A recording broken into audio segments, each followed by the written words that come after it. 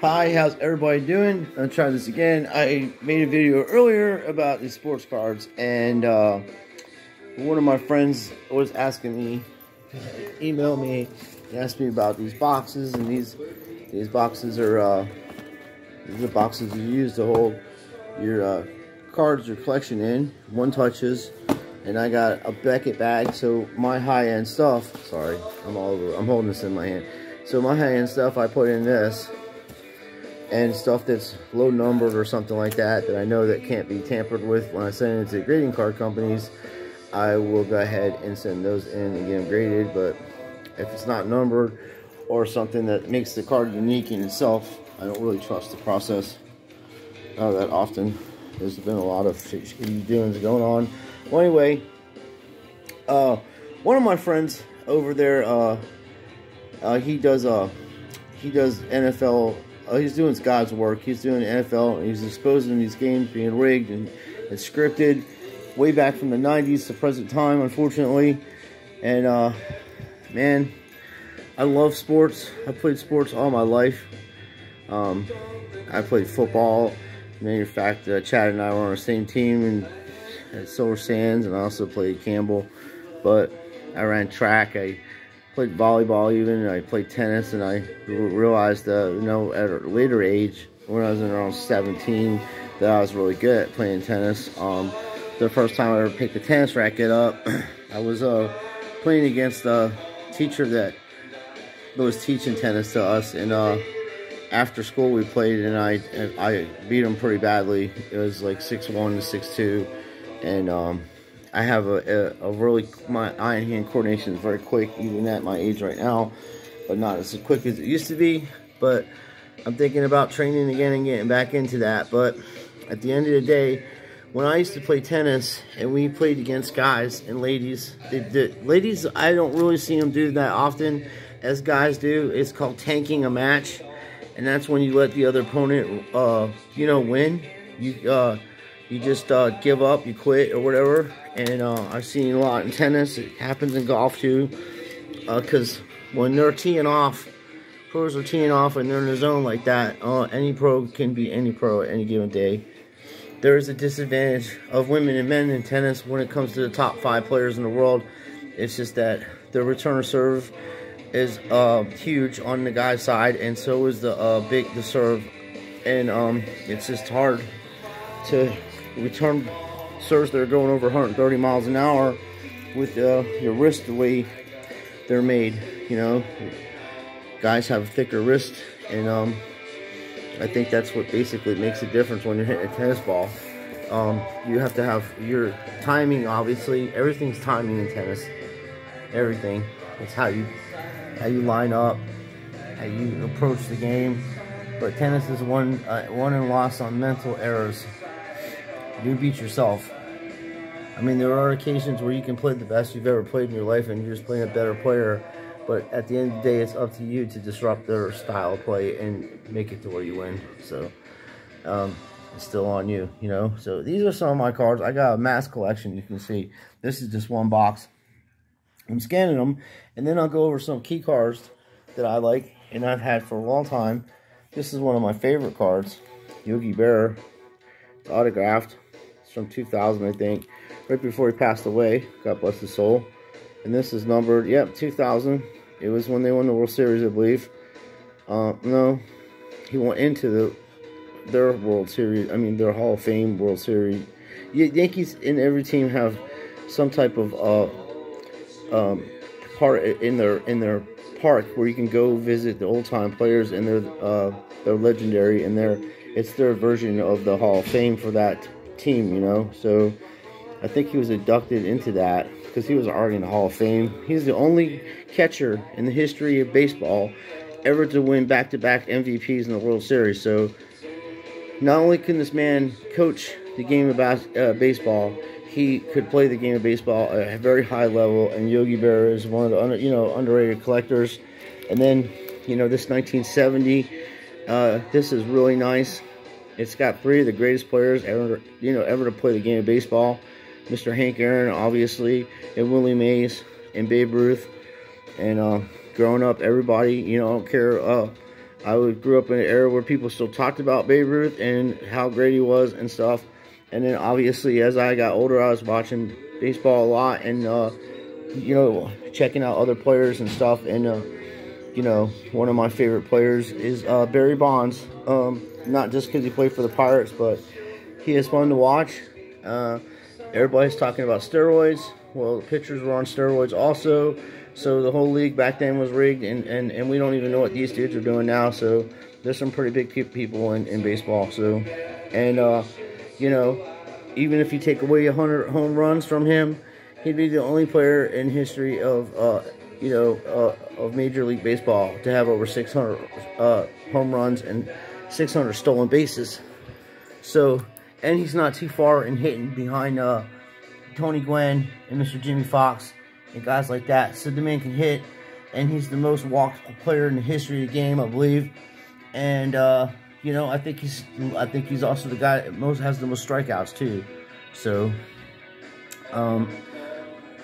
Barry Bonds had a bad taste in his mouth because the way the Major League Baseball treated his father, Bobby Bonds, which was an alcoholic, and he was trying to get help at the time and trying to sort his life out, and they made it very difficult for him. So he always looked at that probably as a kid and be like, those bastards, when I get older, I'm going to break every Major League record there is, and he did it, basically, you know, and never got credit for it. And then, of course, you know, being from California, they have different attitudes on stuff. So when his friend gets popped for whatever they did for the steroid thing and all that, you know, I don't know what kind of relationship that guy has with his friend like that. You know, I don't know. I just know that he's not the only person. And if you're really going to put Barry Bonds down, you got to really look at the whole entire professional sporting league. It's all rigged. Tom Brady's a 6-time or 7-time Super Bowl champ, and his father is worth $3.1 billion. $85 million would stop homelessness in America. And this dude is worth $3.1 billion. Take that in for a minute. That gets you a starting job in the NFL, and that gets you 8 Super Bowl championships, because he is going to win number 8 next year. You can write it down. But this is what I'm saying. If you're going to collect stuff, you want to collect stuff that is rare. Like this card right here. This is a 2020 optic prism. Okay, it's optic prism. They're going for about 40 bucks right now. They're really shorting the market on this card. Okay, it's a short print. There's a prism there, and these are what you want to get if you're gonna collect modern stuff. Don't get this garbage paper stuff. It's overproduced. Don't even buy. You can buy one of the regular ones, but you want to get prisms and hold on to them. These $40 cards were going to turn into $1,000 when he retires and goes to the Hall of Fame, or more if you get them graded, you know. And then when I was telling you about getting things graded, they can switch your damn cards out. They do it. I don't care what everybody says. They'll take 10s, give them to the higher people that use their markets. They're in the auction business now, PSA. They're doing auctions with Goldstein. They own the damn company. Okay, so wake up, folks. Anyway, if you are going to send stuff in, this stuff right here that's numbered, the short print numbered stuff, it's number 35, you know the number on it, 21, you send that in, and don't care if it comes back at 8 or 9, it's still only 35 of these things made in the world. Don't short yourself, but let's say it comes back at 10. This car will be worth a few G. It might be even $1,000 right now if you was to get a PSA 10 in this thing. There's only 35 of them made. Then you got the orange version, which is badass too. But this is the stuff, you don't want this fucking common stuff. I keep saying it over and over and over. They mass produce this shit, bro. You can buy Pokemon cards at the Circle K. Okay? And that is rarer than this shit. And even with them selling them at the Circle K. Thing about it is, numbered card, you send that card in, it's 36 out of 199, bang, 36 out of 199 should come back to you, you know? Then you have these other ones, these are cool too, the blue ones, they're Carolina blue. No, I think the other ones, I'll show you the difference. I got 2 of these cards, are pretty cool. These are numbered to 179, and I get 60. And then this other one right here is the same card, I believe. Same kind. Nope, It's a different variation. This is numbered to 299, so there's less than 300 of these made, okay? And that's the blue. That's the aqua blue. See the difference? I'll show you in a second. Let me put it like that. Where's the other one here? Just a slight difference in color. You can see it. Just a little purple. That's considered a Carolina blue right here. The one to the left. And then this one here is just the blue one. And I have another one here, which is $2.99 also, I believe. Come on, buddy. There you go. $2.99. So this is $2.15 out of $2.99. Same card. You know. The aqua blue one, the navy blue ones are numbered a little bit lower, I believe. No, they're not. I apologize. This is these are numbered to these are the same kind. I apologize. See, man, even blending in like that, you can see the difference. This is different. This is number to 179. As I was saying, it's got a purple. See the difference. And when you're had it down there, plus I ain't gonna make excuses. That's badass. Anywho, and then we, like I said, you got the variations of this stuff. And if you know, like the first optic this dude was in, even though that's a common optic, 2016 common optic is still his first appearance and stuff. That's the kind of shit you want to get, dude. You want to get stuff like this. I mean, it's his first appearance ever on an optic in 2016. And I think they might have won the. They had a good something was up with them. They were doing great. But anyway, you can get the Prism version of this also, and that's like $300. But it's going to go down in value. Last time I saw it was like in the $300 ungraded, and then somebody was selling it PSA 10 for like a G. But you'll see the Prism sign in the back here. You see what I mean? But this is not one. This is just a standard one. You'll see the difference. This is a Prism, okay? See how shiny it is? How much? And if it was just a regular one, it'd still be silver, but it wouldn't be shiny. See what I mean? See the difference? When you put them together, dude. Because people will try to tell you that that's an optic. It's not. It is an optic. See, it says optic, but it's not an optic prism. And, you know, don't get mad at people if they don't know. Because they're just, some of them aren't trying to grift you. They just see the optic thing. This has an optic on it also. See that? Did you see how shiny it is? And that's just one. I have a few of these different ones. And this is on the back. It'll have it. See?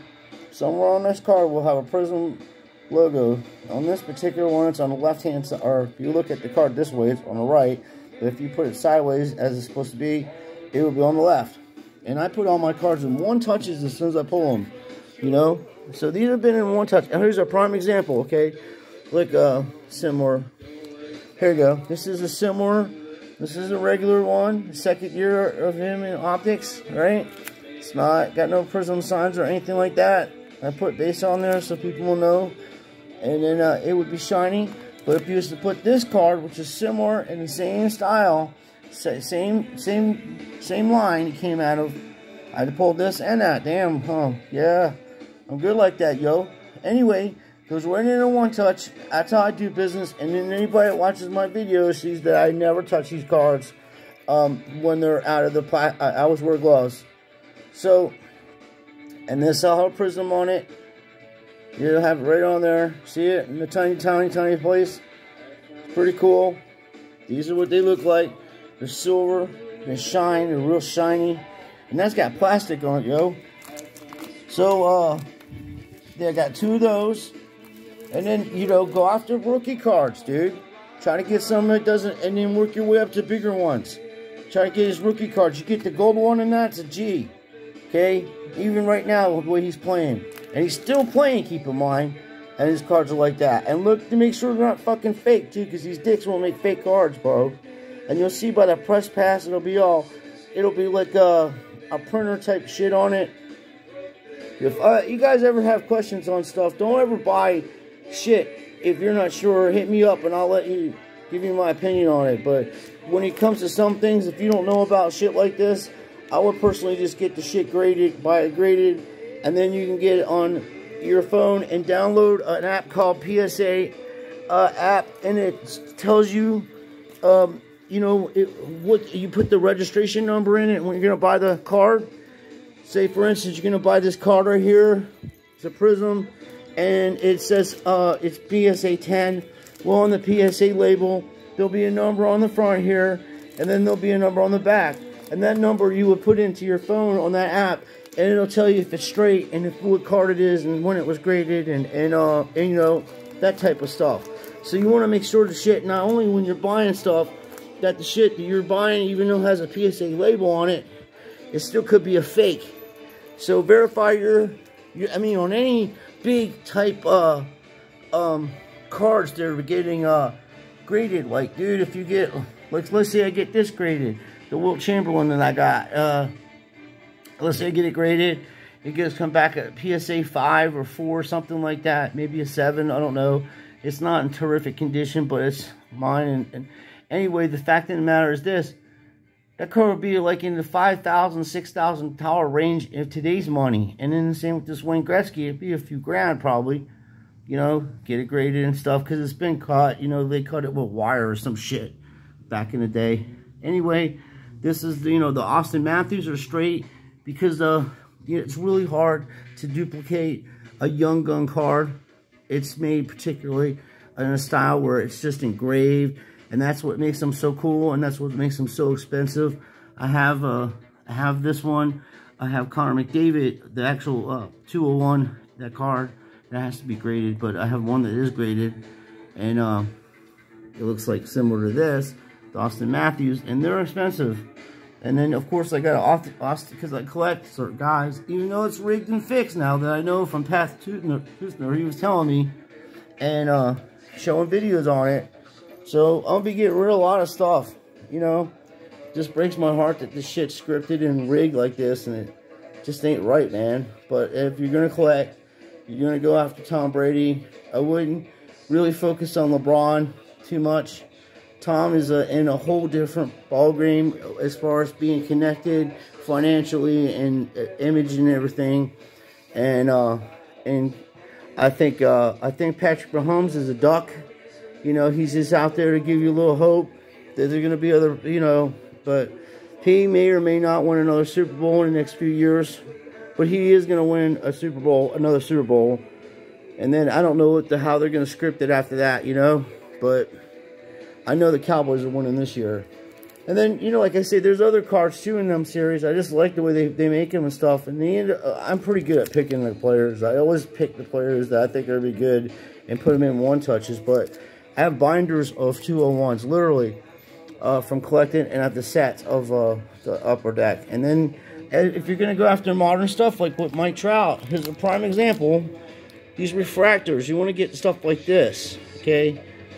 See how that's just not the, that's not just the card. It's an actual refractor. And it's really cool, man. See how it says Prism right underneath the M4? The other version wouldn't have that. So this is a short print version of this, and it's purple. It's really cool if you see it in person. The same with this Don Ross. You gotta change the plastic on it, but here's a Don Ross. It's cracked ice. This is a Prism. You know what I mean? And this is short print, okay?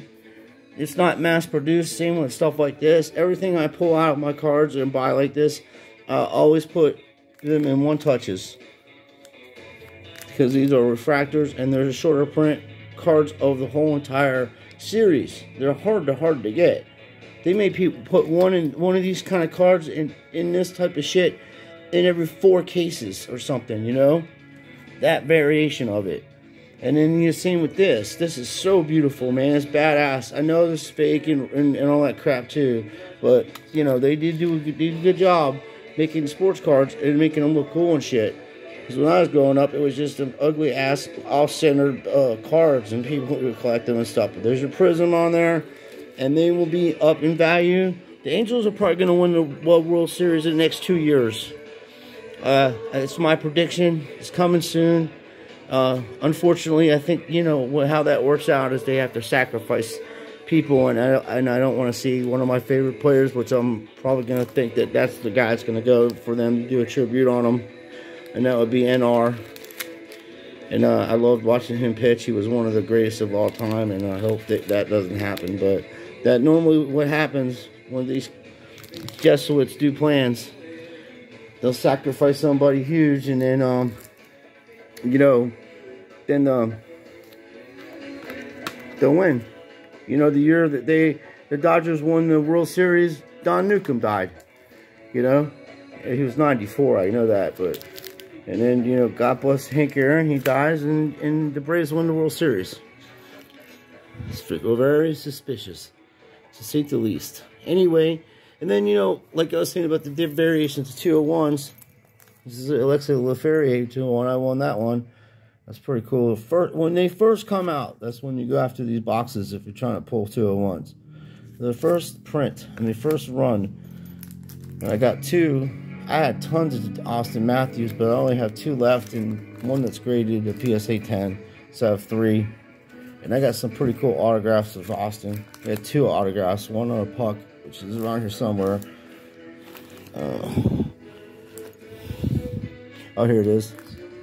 I like this. This is pretty cool. This is 2016 Upper Deck Trilogy Hockey, and this is his rookie season, and he signed it, and it's limited edition. So, and it's very undervalued. It's like people are selling it for like $400 or $500, and it's probably worth about $3,000 or $4,000.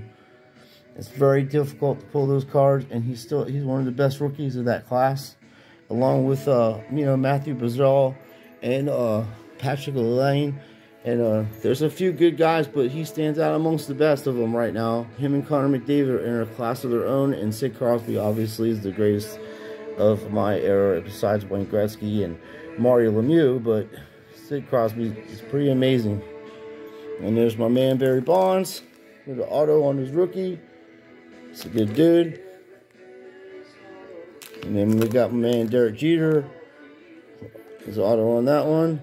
It's a gold Upper Deck one. I had a few other autos. I sold them to my friend. He was a Yankees fan.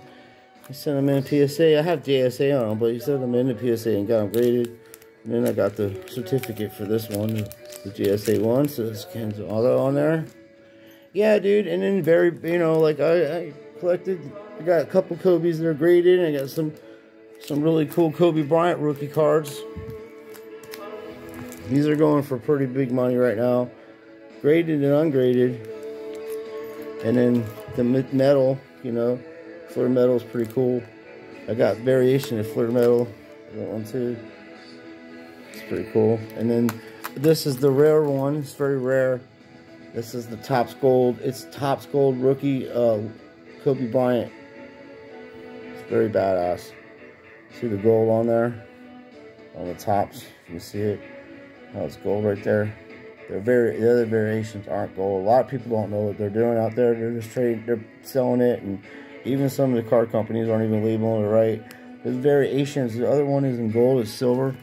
So yeah, and they didn't make many of them. Nobody really knew. I mean, they had an idea. I knew as soon as I watched them play, because I watched Vince Carter play. He lived in Daytona around us. So we watched this kid play in basketball, and it was like amazing what this kid was doing. It was embarrassing for the other teams, believe me. That's Sid Crosby autographed rookie card.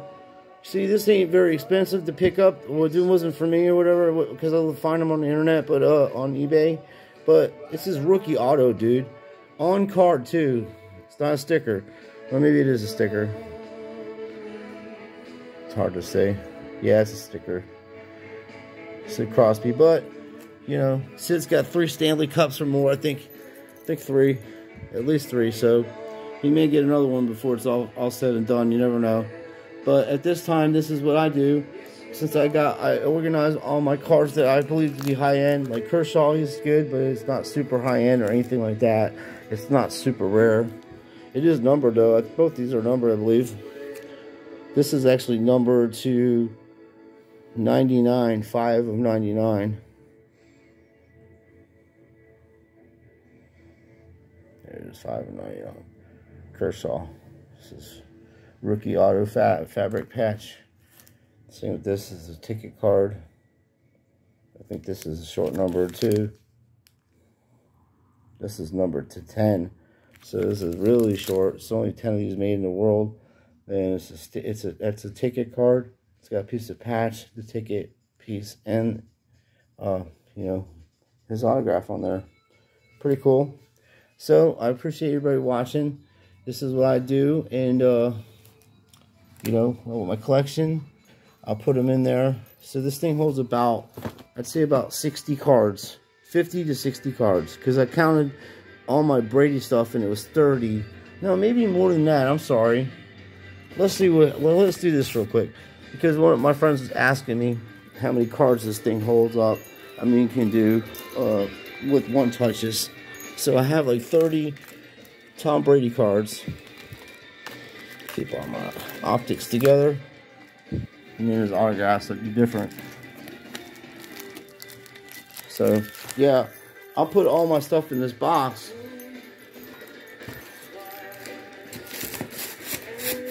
And then I have my what do you call it? The bag, my Beckett bag, and put them in there. But I have 30 optics. I mean, 30 Tom Brady cards, I'm pretty sure, altogether. So I do my stuff like that. Put all my players that I'm really going to stash away, so to speak, and not touch or sell or anything. Put them away. And then later on, when these guys go in the Hall of Fame and stuff, or whatever, when it gets to a reasonable price, and I can safely get things graded without people trying to skyjack me and steal my shit, or try to switch my card out with a reprint or something. I've had that happen to me. I'm not going to throw anybody under the bus, but a couple companies, and I had my friends to prove it, because I sent their cards in too with it. But yeah, all the Brady stuff and all the things like that, I try to keep them in there all together. The second year card, obviously, and then goes on to the next big player that I think, you know, or my autographs I separate differently. But yeah, the other stuff I'll sell to buy other things, you know, maybe fish and pole, or maybe invest more in the things that I know that aren't going to go in value, like this stuff. This is pretty solid, man. I've never seen it not lose money with a guy like this, and there's just too much involved with this guy. It's not a normal situation at all. But his stuff is it's going to be very expensive in the future. Out of all the stuff, Mahomes is a gamble, dude. They throw a bone in there every time.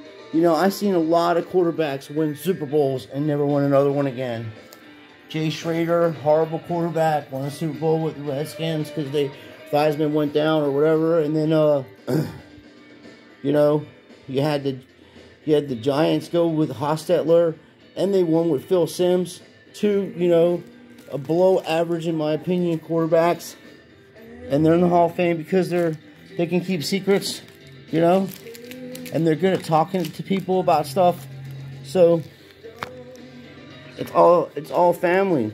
I mean, you can see the bloodline in these sports. You got guys in baseball that have 4 generations of the same family in that baseball, and then you have people even more than that. Really, some of the baseball is really ridiculous.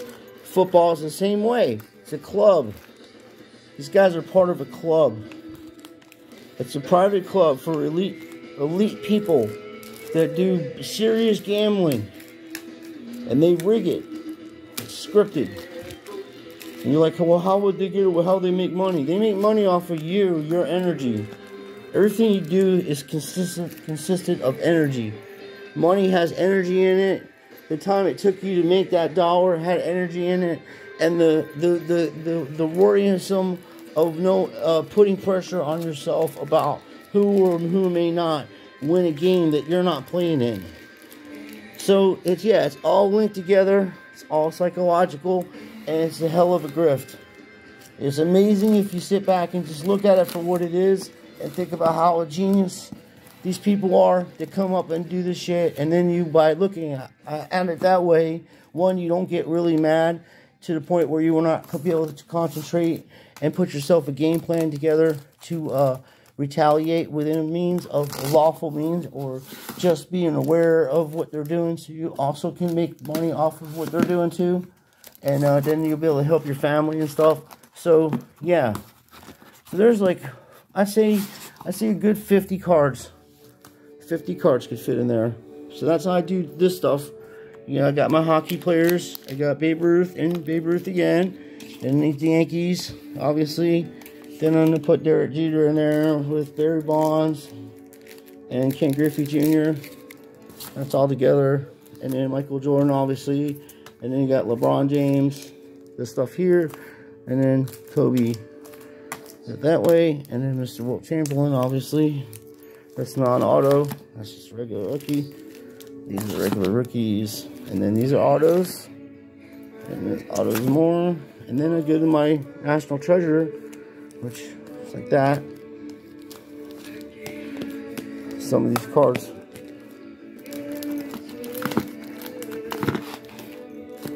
And then as I get more into, you know, organizing them and stuff, I'll go through ones that I'm like, okay, well, I'll just get rid of this one to buy a better one. You know, like say, for instance, I sold everything in this box, and I went after and bought myself an 86 Fleer, you know, and I got just enough after everything I sold in this box to get an authentic one, or some that's not completely, you know, perfect, so to speak. So, yeah, you can do that, and then you later on, of course, it wouldn't matter if it's authentic. If it's real, people are going to pay more than you bought. You know, like, you're going to make a lot of money off. If they just don't get attached to this stuff, that's the lesson I've learned. So, because you're investing in some things, now that you know the things is rigged and scripted, you got to look at it that way, and things that you have high end of may not be high end in the near future. And it may be garbage players. I mean, they may turn out to be complete busts. So, we got about 55 in there, and I have another box, so we'll put those in there. These are all Mahomes. So, Mahomes gets his own place. And then I have my Beckett bag, and another bag, like I said, I put the stuff in. So, go out there and check out these channels, Lobo and Pat Toothner. They're dropping true calls, man. They're good people, and they're on target. But, like I said, I probably could have used Pat yesterday to open up those cans of tomatoes, because my hands were hurting because I was making lasagna times, and that man's got teeth the size of a horse, so I figured, you know, if he was to help with open those cans of tomatoes, my hands wouldn't be so sore right now. But the lasagna turned out good. I was very impressed with myself. I told myself, I said, "Self, you did good on making lasagna," and myself said, "Thank you," as I was eating lasagna and saying my praise to God. Anyway, long video, but it was some things to talk about. Hopefully, I can get into the live stream and be able to communicate better with everybody. But until then, take care.